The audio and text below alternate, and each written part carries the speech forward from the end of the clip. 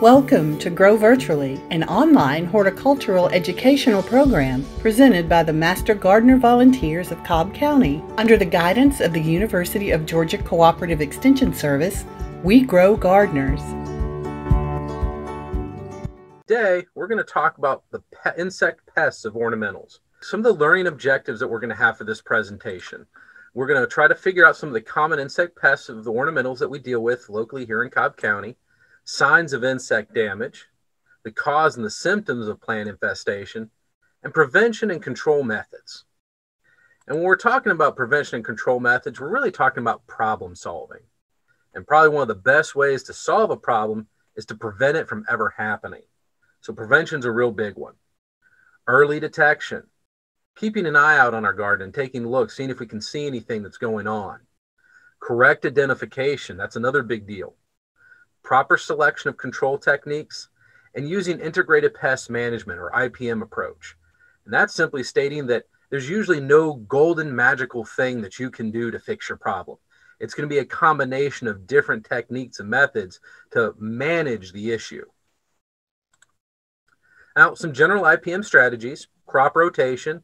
This is helpful even in smaller gardens or ornamental plots. Remove plant debris or affected plants. So always try to have a clean garden. If your ornamental islands, when limbs and leaves fall off, try to clean them up. Keep the islands mulched. Use appropriate pesticides when needed. Plant resistant varieties. That one is a big one. Pruning. Soil testing to make sure that your plants are getting the proper amount of nutrients. Insect and weed control. Mulching. And also, if you really need to, you can even bring a sample to our office off South Cobb Drive, and we can submit that to our plant diagnostic laboratory, and we can determine if there are any specific diseases that you're dealing with.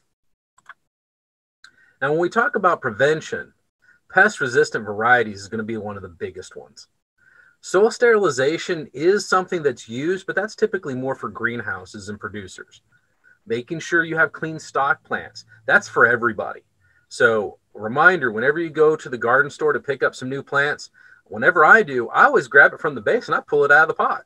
I take a look at the roots. I want to make sure that the plant looks healthy. I also look around the plant, make sure there's no insect damage, no signs of infestation. Weed control, manage your weeds.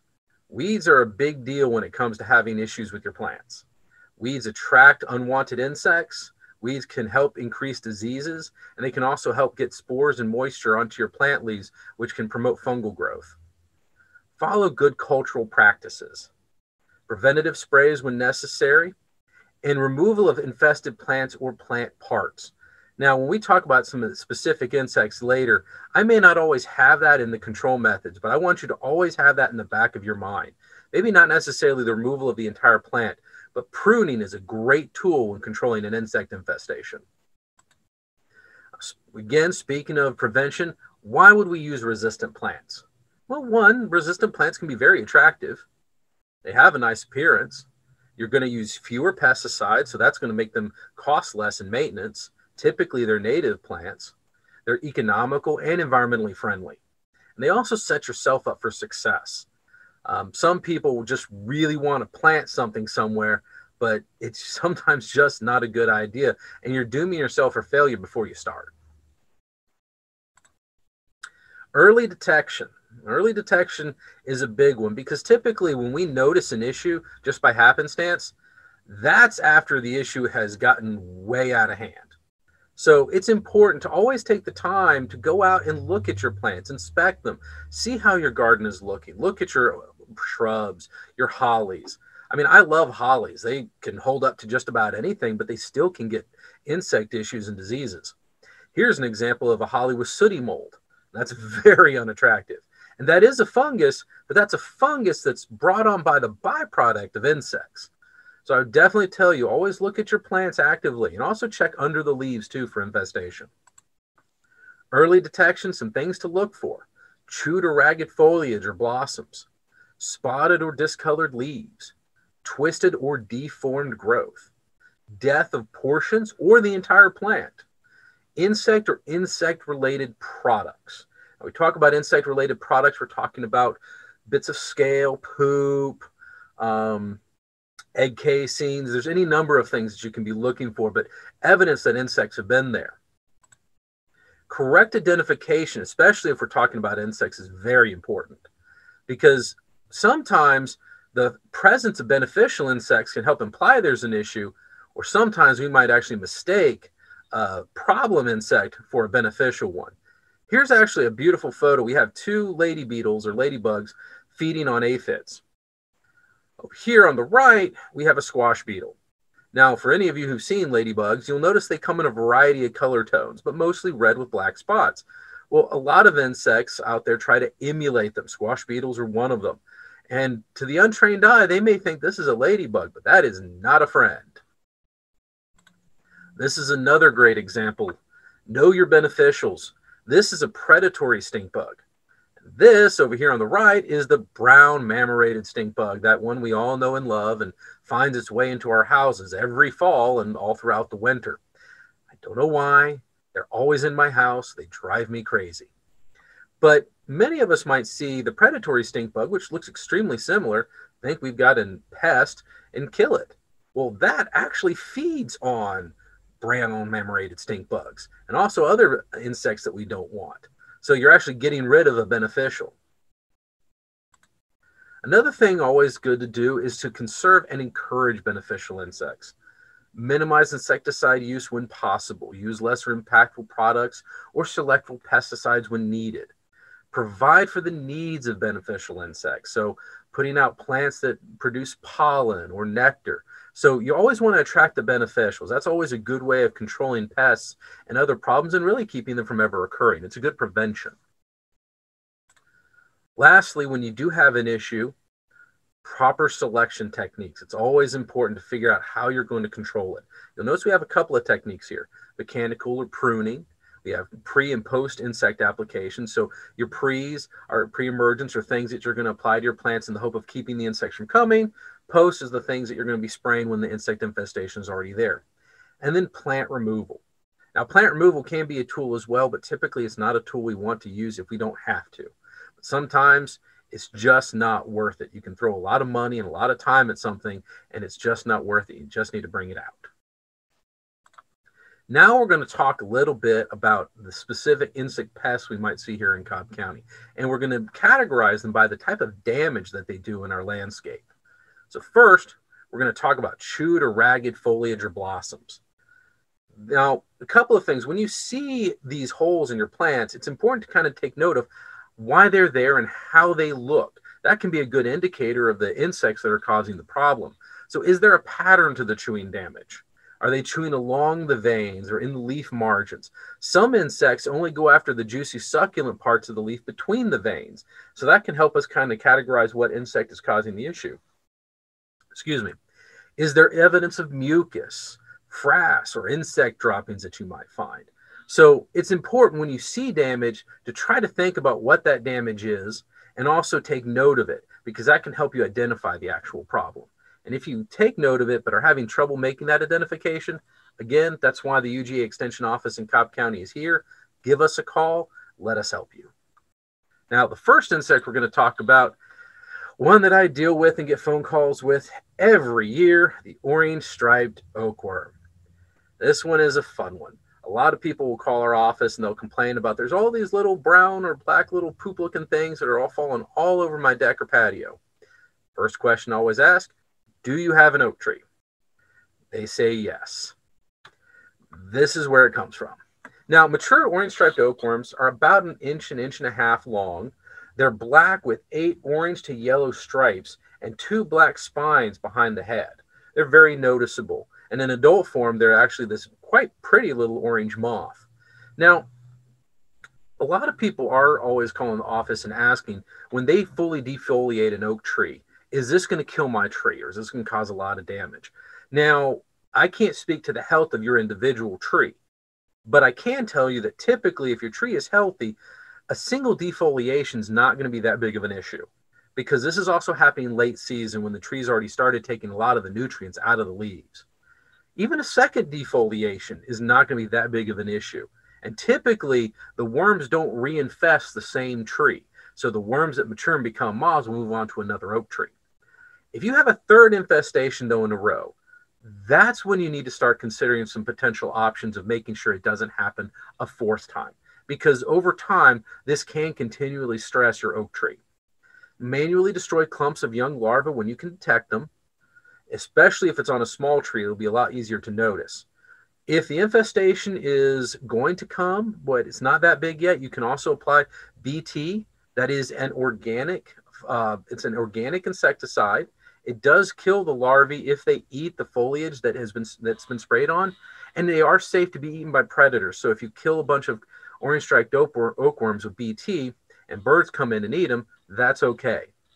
But BT only works when it's been sprayed on the foliage and then the worms eat it. So in situations where you see this limb right here where there's not really any foliage, spraying BT is not going to do you a lot of good. In the case of really bad infestations and on the mature caterpillar where there is no foliage to spray on, then you might need to consider a contact insecticide. It's not my best option. I would like to try to catch and treat beforehand before it ever gets to that point. And you also have to think you would have to spray the entire tree. Well, oak trees get really big. So most people aren't going to go to the expense of getting a bucket truck to spray a tree from top to bottom. So trying to catch it early and manually removing as many clumps as possible is a great option. Whoop. Next one we're going to talk about is the azalea caterpillar. This gorgeous little thing does go after a lot of other plants, but azaleas are one of its favorites. The adult form is actually going to be an inch-long brown moth called Daltana major, but the caterpillars are actually a little bit longer. They're about 2.5 inches long, and they have a reddish-brown leg, head, and the neck area as well. Excuse me. The body is black with rows of white to yellow spots. Now, sometimes those white and yellow spots, as they mature, start to meld together and look more like stripes. That can make identification a little bit more difficult. The larvae feed from the late summer through early fall and pupate in the soil over the winter. Now, azaleas obviously are one of its primary hosts. That's one of its favorites. But they have been reported on witch hazel, sumac, apple trees, red oak. There's a fair number of hosts out there that they will go after. Now, for control methods, observe host plants for signs of defoliation in the late summer and fall. Look for black caterpillars with white spots. That's the young, very immature larvae. Handpick caterpillars from the plants when only a few are present. And apply BT if the caterpillars are numerous, but they're also less than 3/4 of an inch in length. Once they get mature and they're getting ready to cocoon, they're not going to feed anymore. So applying BT again is going to be irrelevant to them. Root weevils. Now, I will admit, I'm a little biased. Of all the beetles in the world, the weevils tend to be one of my favorites. Just not this one if it happens to be in your garden. And this is kind of a double whammy insect. This affects you both in adult form and in larval form. Now, the larvae obviously are legless and C-shaped, and they're white with brown heads. They typically stay in the soil, and they're going to feed off the tender feeder roots of the plant. And oftentimes that can cause immediate dieback of the plant and flat out killing the plant. Because what they'll do is they'll eat all the feeder roots and the plant literally will starve to death. You can notice them a little bit more in the adult form, because the adult form, when they feed, they make little nodges out of the leaf, or when they attack the internal parts of the leaf, they make almost comma-shaped wedges. So that's a little bit more noticeable. So if you start seeing these weird breakage looking eating, how should I say, bites within your leaves, that's indicating that you might have a root weevil issue. And the root weevil in the larva form is going to be the biggest issue. Now, they do host on azaleas, rhododendrons, strawberries, and other ornamentals, but they also go after greenhouse plants too. So this is also an industry problem. Adults can be controlled by insecticides, but it does need to be diagnosed first. Admittedly, when you have the small larvae in the ground, there are larvicides out there, but most are not very effective. So this is one of those things where you want to try to catch it as soon as possible and try to control the adult population before they lay their eggs in the soil. Japanese beetles. Probably not a single person out there who has not had to deal with Japanese beetles at one time or another. Now, remember earlier when I talked about when you're looking at chewing and eating on the leaves and to take note of the way it's being eaten? Well, Japanese beetles are a great example. you'll notice how they're eating all the succulent green parts of the leaf, but they're leaving the harder veins intact. So when you see leaves that are completely skeletonized like this, that's a possibility that that's a Japanese beetle infestation. Whereas caterpillars will typically eat the entire leaf down to the hard stem in the center. Now, in early June, the about half-inch size greenish copper beetles emerge to feed on plants, and they'll feed on just about anything. But some of their favorites are roses, grapevines, crepe myrtles, fruit trees. There's countless plants that we get calls for. But they're also a double whammy too. The grubs overwinter in the soil, and they feed on all the roots of our grass. So there's a lot of people who start seeing their grass browning out. That's potentially a white grub issue. Sort of a good rule of thumb is if you were to cut out going about 4 to 5 inches down in your soil during the summer and cut a 12 by 12 chunk out of your turf and lift it up and go through it, if you find 5 or more white grubs, you typically have a bad infestation. Now, controlling the beetles actually is fairly difficult when they're in their adult form. And you can go to big box stores and they sell beetle traps for Japanese beetles. Do not buy them. Buying them is almost like a running joke because the pheromone traps will actually attract a lot more insects than you have in your own yard. In fact, you'll actually attract all the other insects from all your neighbors' yards to your own. So if you really like your neighbors, give it to them. And by that, I mean, don't give it to your neighbors at all.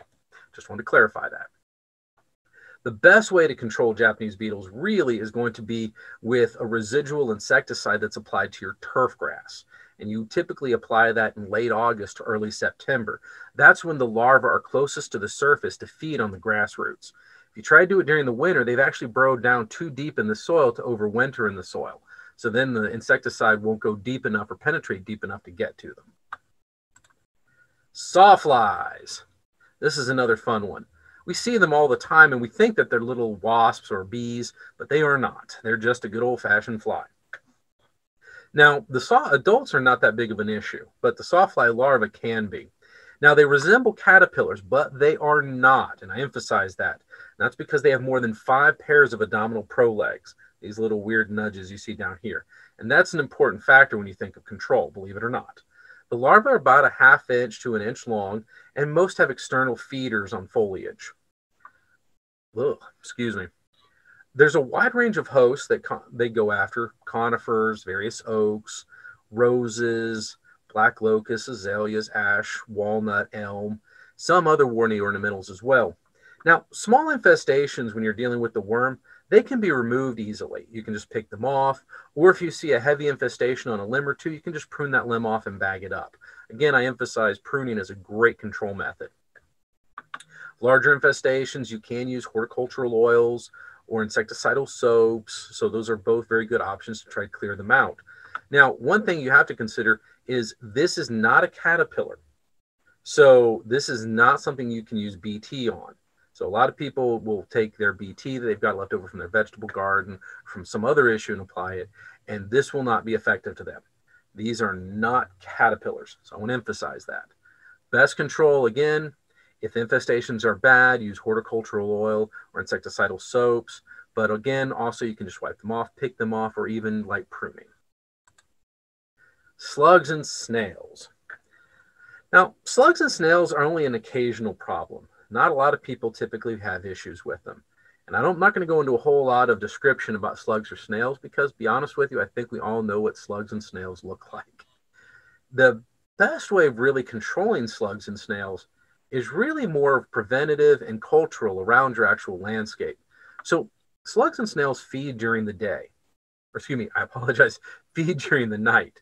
But they hide in places during the day to avoid drying out. So under rocks, under boards, under pots, anywhere where it stays dark, damp, and moist.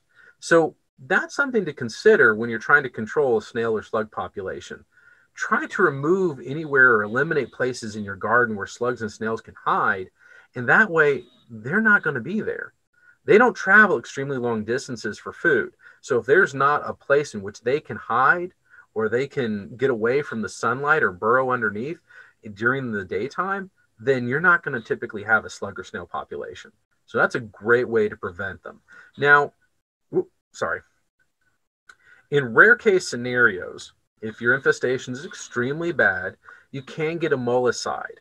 And they do have them out there. They call them usually slug and snail control. They don't call them mullicides because that just sounds weird. Because believe it or not, slugs and snails are actually, they're mollusks, and they're more closely related to oysters and clams than other insects that we might be dealing with in the landscape. Now we're going to move on to another type of disease that we might see, or issue that we might see on our plants, and that's spotted or discolored leaves. Now, this is usually caused by insects with piercing, sucking mouth parts. So a minute ago, we were talking about insects that had chewing mouth parts. And yes, snails do have chewing mouth parts as well. But for piercing, sucking mouth parts, we're talking about insects like spider mites, leaf hoppers, plant bug, lace bugs, thrips, aphids, whiteflies. Even stink bugs also use piercing, sucking mouth parts. The first one we're going to talk about, lace bugs. I get a lot of phone calls about azaleas having damage every year, typically due to lace bugs. And they have this very nice sort of almost white discoloration that happens on the top of the leaves, caused of them feeding on the bottom side of the leaves. Now, they're extremely tiny and admittedly hard to see. They're about 1/8 of an inch long, and the nymphs are mostly black and spiny, but they're not easy to see at all. Now, they affect a wide variety of plants, but azaleas specifically are one of the ones that they really go after. In fact, there's an actual species of lacebug called the azalea lacebug, which focuses purely on azaleas. But you can also find them on plants like lantana, sycamore, chrysanthemum, willows. There's a number of plants that do suffer from them as well.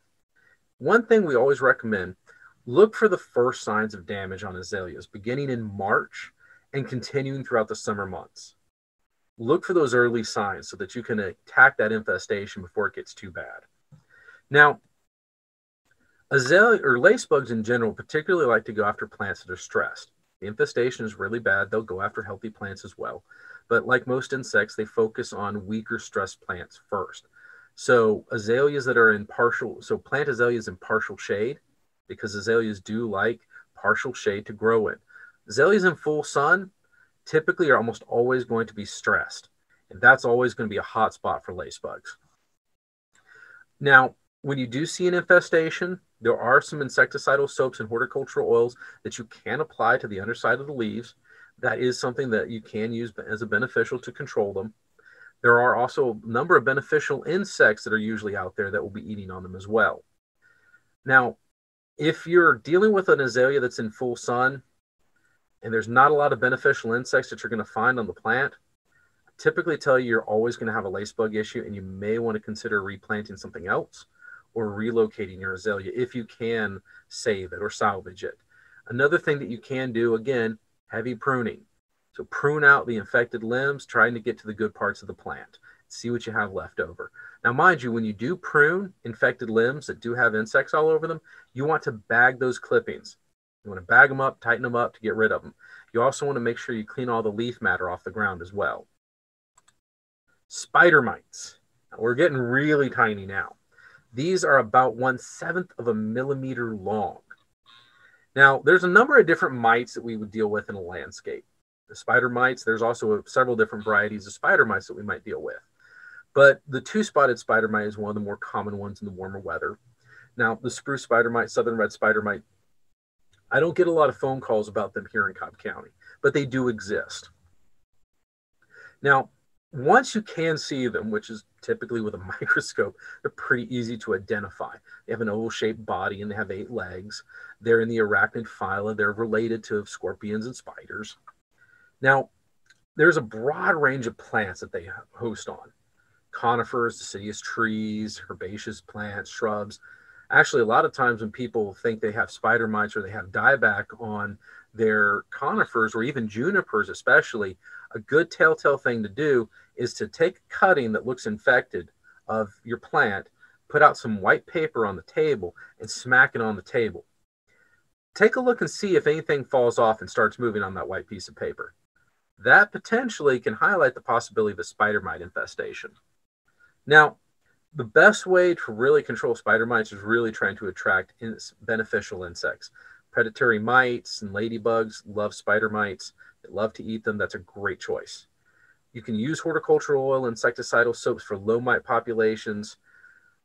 If the infestation is pretty bad, though, and there's no beneficials in the area, you might need to consider a residual miticide spray, something that lasts a little longer, and something where you spray it once and then reevaluate in a week and see how the plant's doing. Thrips.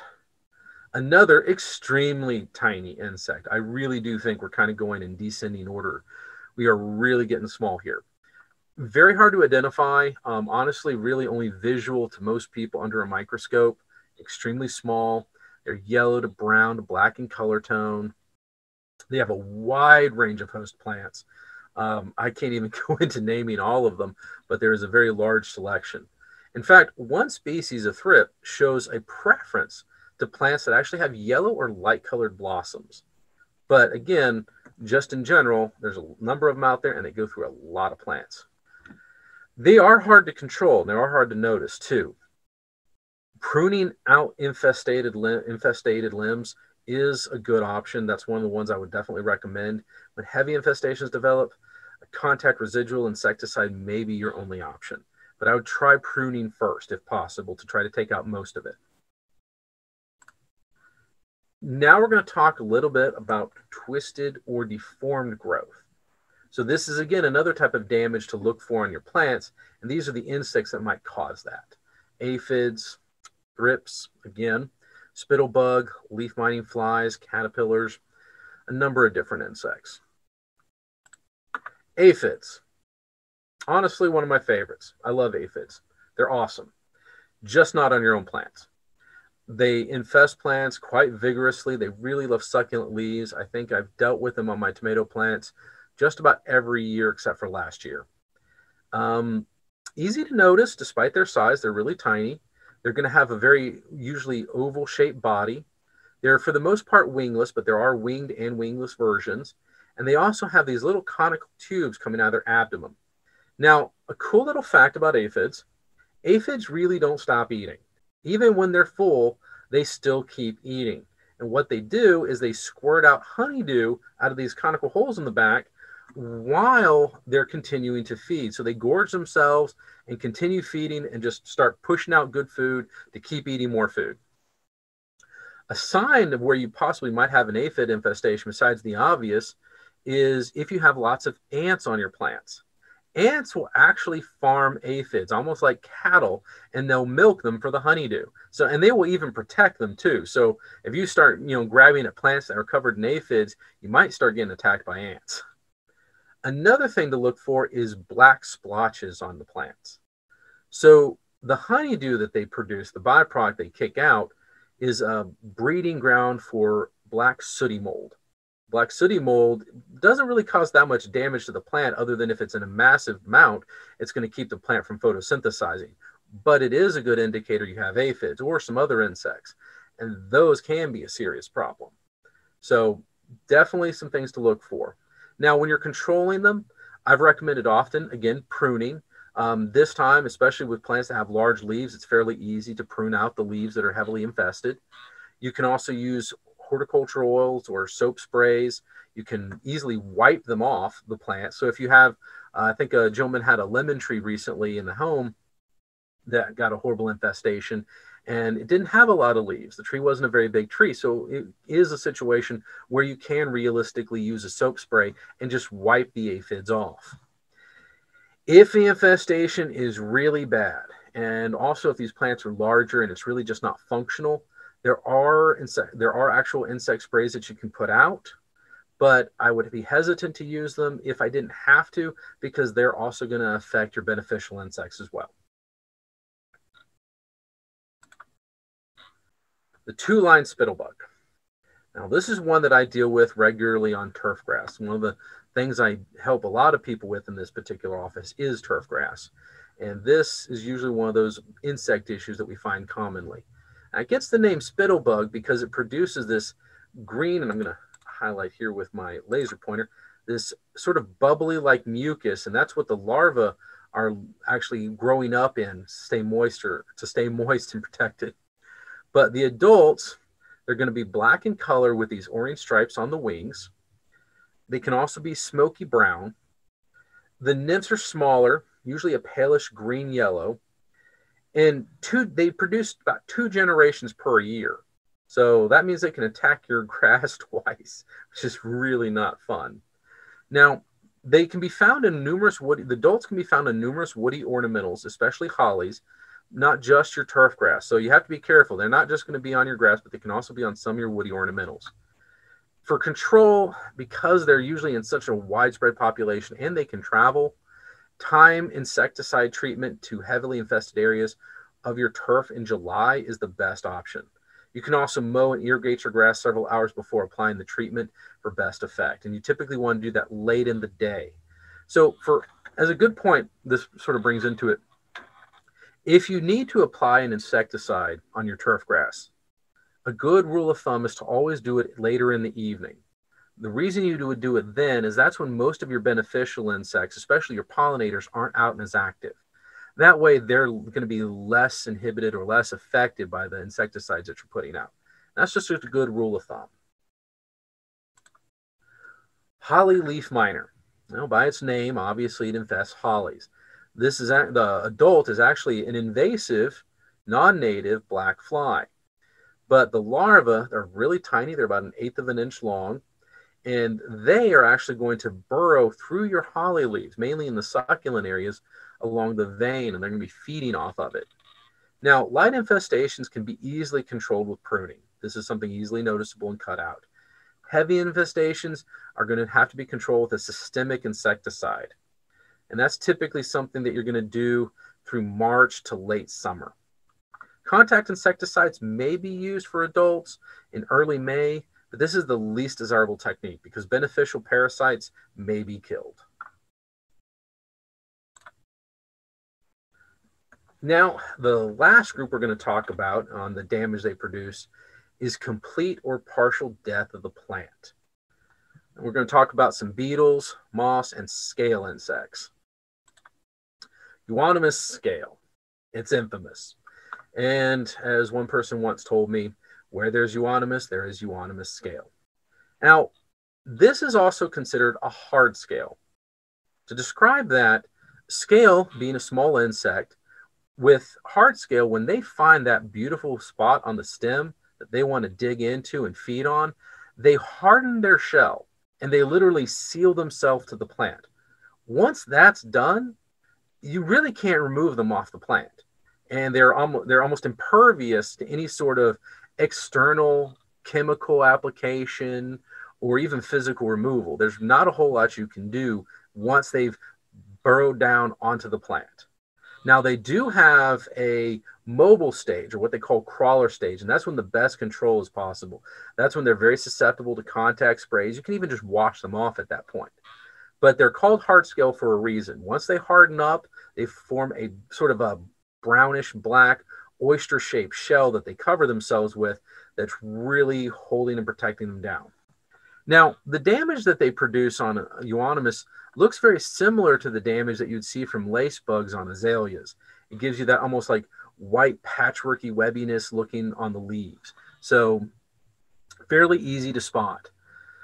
If infestations are bad, I would suggest pruning and bagging up the clippings. Also, picking up all the leaves. They can fall down on the leaves, especially the larvae, and go back up on the plant, cleaning all the leaves out from underneath the plant. And if it's a real bad infestation, you can do, there are some systemic insecticides that you can apply, but typically if the infestation is really bad, it's just easier to remove the entire plant. And when you do that, you really want to remove the entire plant and bag the entire plant up. You also want to make sure that after you've gotten rid of the plant, you clean up all the plant debris on the ground, all the plant material, really try to make it nice and start with a brand new bed. And in that situation, you want to plant something very different from a euonymus so that you don't have the chance of them growing up on that as well. Now, wax scale is a soft scale.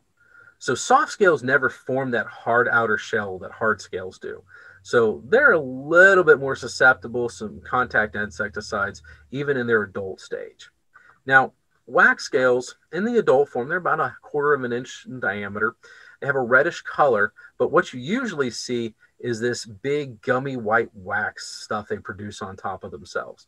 And they have really kind of almost unique, I would almost say starfish / snowflake shaped nymphs that you see here all over the leaf as well. Kind of cute. If you start seeing large numbers of bees, wasps, hornets, ants on your shrubbery, that can be an indication of wax scale, because one of their byproducts, just like aphids, is honeydew. And then you can also see sooty mold. So that's when you start seeing black tarnishing on your leaves. That can also be an indicator of wax scale. Now, crawlers begin hatching in the early summer, and removal of heavily infested twigs and branches is pretty easy. Lighter infestations you can spray thoroughly with horticultural oil or insecticidal soap. If the infestations are really bad, you can use a systemic insecticide after the eggs have hatched, when the crawlers are present on the plant, and that's when you're going to get your best control. Asian ambrosia beetle. Now, realistically, you will never see the Asian ambrosia beetle. The Asian ambrosia beetle is really tiny. I've dealt with it a number of times, and there's a number of different varieties that you might find here in Georgia. One of the things that you will see, however, is signs of it. So if you see maybe wood pulp or wood powder around the base of your tree, or if you see these very stylish little toothpicks sticking out of your tree, that's a sign of Asian ambrosia beetle. Now, a lot of people always want to know what sort of insecticide or what spray can they spray to kill the beetle. And there are some preventative sprays that you can spray, and unfortunately you have to do it very repetitiously in order to keep the beetles from attacking your plant. But it's important to kind of understand how Asian ambrosia beetle actually kills your plants or kills your trees. What they do is they burrow into the soft wood to lay their eggs, and they make these very unique little tunnels on the inside of the bark. They scoot out and push out the wood pulp, and you see those little toothpicks. But that in and of itself is not actually what causes damage, or the massive amount of damage, or primarily kills your tree. They actually carry spores of a fungus on the back of their outer elytra wings, and that fungus grows up within the inside of the tree, and that is actually what the larvae feed on when they grow up to maturity. It is that fungus that shuts down the xylem and phloem of the tree. It's literally shutting down the entire circulatory system of the tree. That is what kills your tree. So, admittedly, if you have a heavily infested tree, spraying an insecticide is not necessarily going to do any good whatsoever, because the tree still has the fungus in it, and it's on the inside, so spraying a fungicide is not going to be effective. And the problem is can be easily too far gone. Now, some varieties of Asian ambrosia beetle focus on new growth limbs. I've seen this commonly on magnolia trees, where a client might have 1 or 2 small new growth limbs that have turned brown, but the rest of the tree looks fine. And in those situations, you won't see these little toothpicks sticking out either. But that's something that can be taken care of. And usually, if you look hard enough at going back from the death of the tree or the limb, you can see a tiny little hole about the size of pencil lead. And that's where it burrowed in. And what you'd want to do is prune your limb about 2 inches past that hole back toward the tree, and bag and remove that limb. Now, for trees that are heavily infested, so trees that like cherry trees, crepe myrtles, pecans, peaches, plums, dogwoods, persimmons, sweet gums, Chinese elms, and unfortunately Japanese maples, if you start seeing a lot of toothpicks and a heavy infestation, there's not a whole lot you can do. The best thing you can do is cut the tree down at the base and bag it and remove it entirely off your property. You don't want to chip it up or mulch it up, because that's going to leave the chance that the beetles actually might still be alive and fly to another tree. Now, aside from the potential of using a somewhat effective preventative spray, which I would say only somewhat effective, one of the things that you can do is try to focus on the health of your trees and plants. This goes really across the board. Most insects prefer stressed plants first. Asian ambrosia beetles are no different. So making sure that your trees are happy and healthy reduces the chance that they'll actually get attacked by any sort of insect, including Asian ambrosia beetle. So doing a soil test, making sure you're watering appropriately in drought situations, all that is extremely important. Tent caterpillar. Admittedly, I debated having this one on here because for the most part, other than the very unsightly tents they produce, they don't really cause a whole lot of an issue. They're just aesthetically displeasing. They rarely ever defoliate a tree to the point that it's not going to come back, similar to your orange-striped oakworm. Now, typically, if you do see these tents, the easiest thing to do is just prune them out. If you want to, or if you want to get your hands dirty, you can go ahead and go in there and grab them and pull them all out and put them in a bag or throw them away or break the web up, because the whole reason the web exists is to actually keep out predators like birds from eating them. I've done that actually. I had a tent caterpillar set up shop in a sweet gum in my front yard. I broke up the tent and I had no caterpillars by tomorrow, but I probably had a lot of very full and fat birds. Now, host trees, realistically, there's a very wide variety, so I don't have a list for you to look at because there's a whole bunch of trees that they'll go after. As far as control, you can look for the black eggs that are about 3 3/4 of an inch long in masses, and you can prune those out during the tree's dormant season. But typically, again, mechanical pruning, destroying of the webs, these are the best ways to get rid of it. You can time insecticide applications for the presence of the young larvae if you want to. They are susceptible to BT, so if you do see them out and actively feeding, you can put BT out on the leaves, and they will ingest that and die as well. Mealybugs. Another extremely tiny insect, but noticeable because of this white fluffiness that you see around them that's not only part of themselves, but some of the excrement that they produce as well. Adults are about 1/8 of an inch long, so really small. And the body margin is ringed with white wax filaments. The longest ones are at the very end, which are typically longer than the entire body. Now, mealybugs really go after plants, usually in protected locations. So hollies, yews, rhododendrons, chrysanthia, but they're in places that are getting lots of shade. And plants are typically stressed when they're getting too much shade. And this is a place where they really like to go. Also, like aphids and other insects, one of the byproducts they produce is honeydew.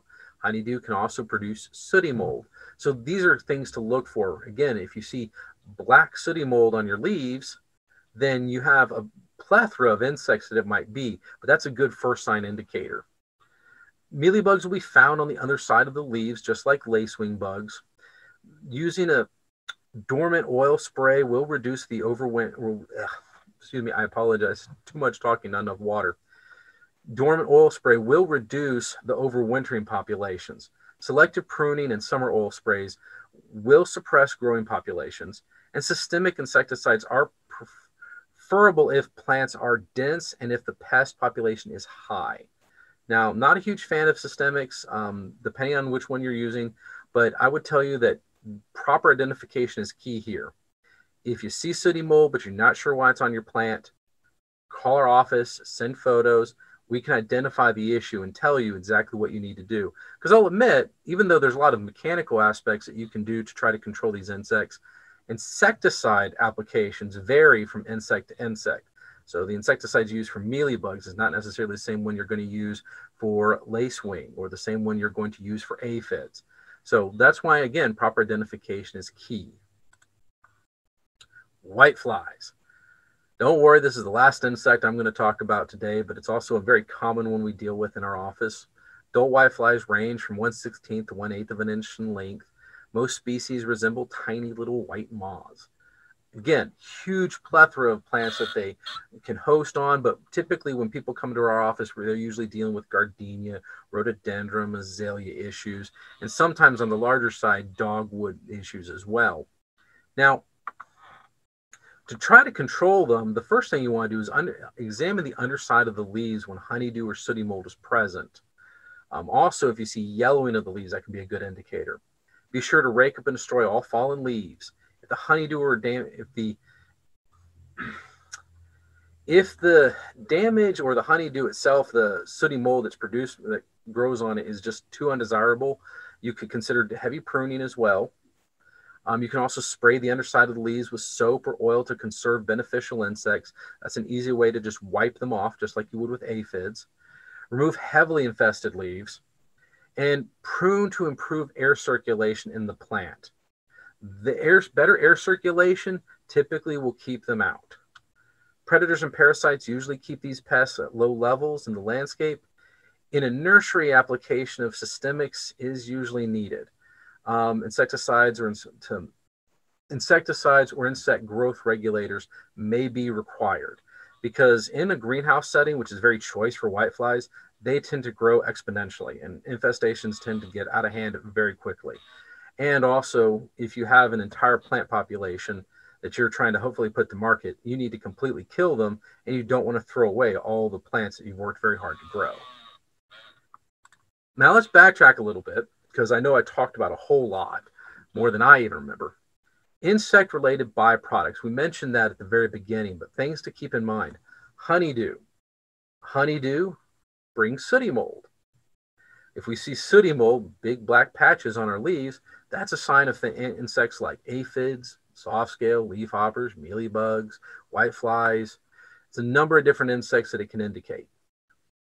Dark fecal matter specks. That can be lace bugs, greenhouse thrips, plant bugs. Some of these, mind you, I did not talk about, but let's be honest with you, I could not talk about all the pest insects in one presentation. Tent webs, tent caterpillars, obviously, or webworms, or leaf rollers. And spittle, that's just spittle bugs. Other insect-related products, look for cast skins. Now, aphids and leafhoppers and lacebugs particularly, you can see the castings of old skins. And also, one thing that's not on there is scale. You can typically see the old castings and remnants of scale on plants as well. So that's a good thing to look for. Cottony, waxy material, mealybugs, scale, aphids also will produce that. There's one type of aphid that's actually called the woolly aphid that looks almost fuzzy and white, and it stands out. And a lot of people mistake it for other insects because it's all fuzzy and white and moving around. A lot of people might think it's a mealybug, or they might think that it happens to be some sort of weird type of scale. And also looking for slime. That's a very good indicator, obviously, of snails or slugs. Now, some good resource links to look at. There's a bugguide.net is a great resource for bug identification, especially for bugs all across the state.